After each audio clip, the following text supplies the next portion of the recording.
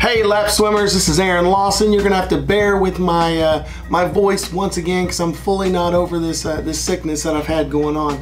But we'll get right into the questions. This is question number 1, and this one comes from Sherry Troxel. In the comments, she mentioned goggles, because I gave away a pair of goggles last week. She mentioned what are the best kinds and what are some tricks for fogging goggles that fog up, you know, because it's always a problem for everybody. Everybody can relate to your goggles fogging up. And plain and simple, let's get into the science behind it so you guys know what's going on.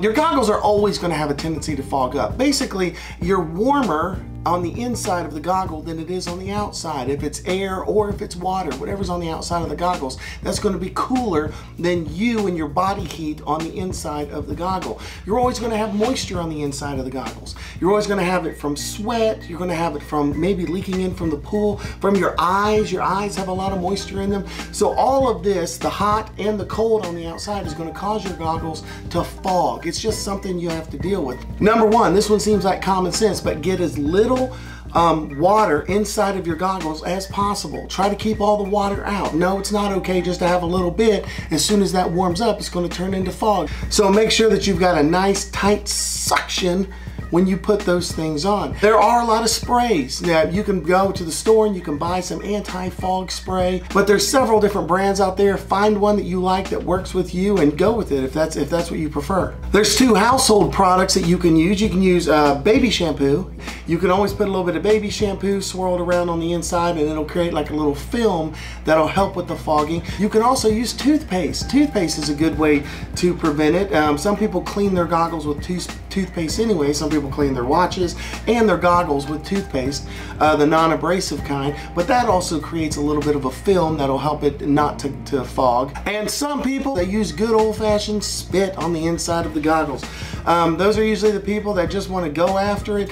Yes, the spit does have a tendency to wear down the protective barriers or films that's on your goggle, but if you go through goggles relatively quickly with chlorine and overuse and different things like that, that's going to wear away over time anyways. So some people just like the good old-fashioned spit, which actually works. You know, rub that around on the inside, and for a limited period of time, that will actually help it not to fog up. So Sherry, I hope those tricks help you out, and best of luck.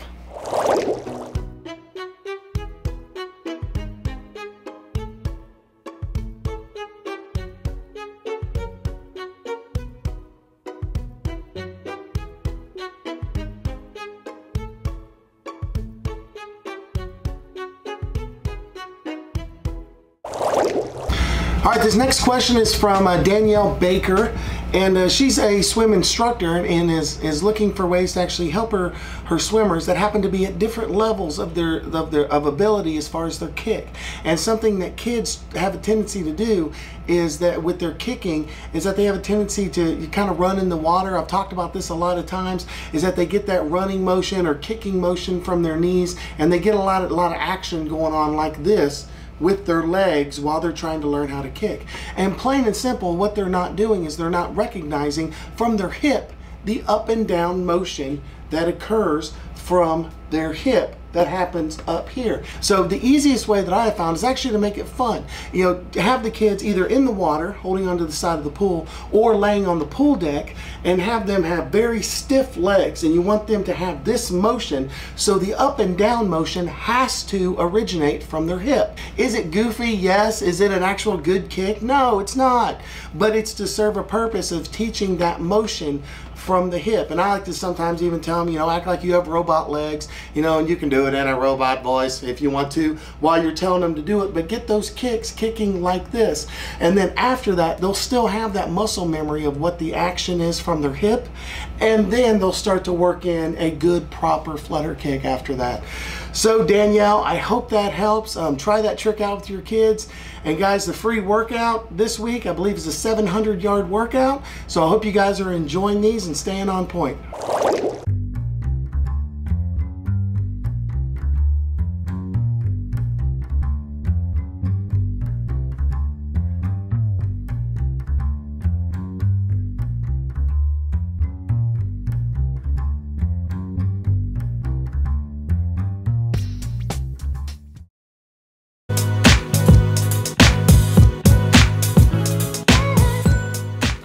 Alright guys, I'm going to run back into this sporting goods store here and see if I can find another tool that's great for lap swimmers to help you when you're on the pool deck or even when you're at home. It's these TheraBands.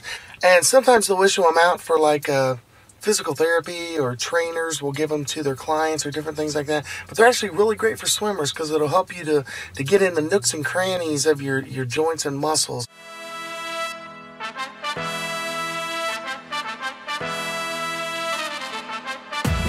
Hey guys, I found some that they have here at this sporting goods store, and they're not really TheraBands. You can get some that are a lot cheaper than what they have here. You can see these are they start at about 20 bucks, they move up to about 35 bucks. But these, a lot of times they're associated with like the color, and these are black right here. So this is going to be the lighter resistance. And they also have, you know, like these. They've got blue on this one, which is going to be the heavier resistance. That's not always true, but everybody's got their own color system, and that's usually what you'll find. But these are great, especially for people that need a little bit of extra help for loosening up their joints or their muscles, or you got a sore spot that you always needs a little bit of extra care. You can use these in order to get those exercises and get your stretches, and there's a lot of videos that tell you how to use these, but they're great for swimmers. All right, but you can do a little bit better on pricing on like Amazon and Swim Outlet, and there's Panel Swim Shop, and there's a lot of different places online that actually offer you a little bit better pricing than like 20 bucks and 35 bucks. You can do a little bit better than that. So if you guys shop around, you'll be able to find that. But I hope this helps you out and get you some TheraBands to help yourself loosen up or to strengthen while you're at the house or on the pool deck. All right, guys. All right, guys, and the third and final question is from Hong Van. Hope I'm saying that correctly, but he's having a little bit of trouble with water going in his face and up his nose while he's doing backstroke. And if you're a swimmer that's struggling with this as well, then I want you to check 3 things with your stroke. Number 1, make sure you're not slamming your arms into the water while you're doing backstroke. You should lay your arms in nice and smooth, let them fall behind and just kind of lay into the water. If you're slamming them in the water, just plain and simple, you may be splashing water onto your face, therefore water up your nose. Number 2, if you are slamming your stroke or you're trying a little bit too hard, instead of having a nice smooth roll with your body, you're kind of slamming from one side to the other with your stroke, you could be causing a bob as you go down the pool. Literally, your body will be bobbing up and down as you're going down the pool. And you don't want that as well, because you could be dipping dangerously close to allowing water to go onto your face, therefore up your nose. And the last one is the easiest one to actually check, is make sure that you're not tilting your head too far back. You should have your chin in kind of a neutral, relaxed position. So check your chin and make sure that you're not leaning it way far back,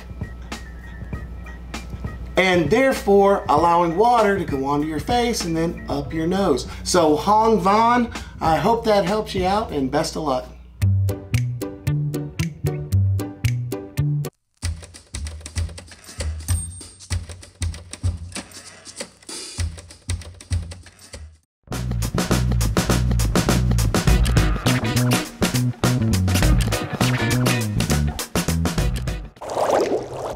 Don't forget to follow me on Facebook and enter your yardage if you want to. You can just respond on one of my videos and just put your yardage. Hey, I did 15,000 yards this week, and I'll keep track of it, and then I'll put the top 10 actually on the board here.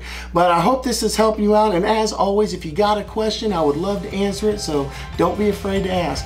All right, guys, take care.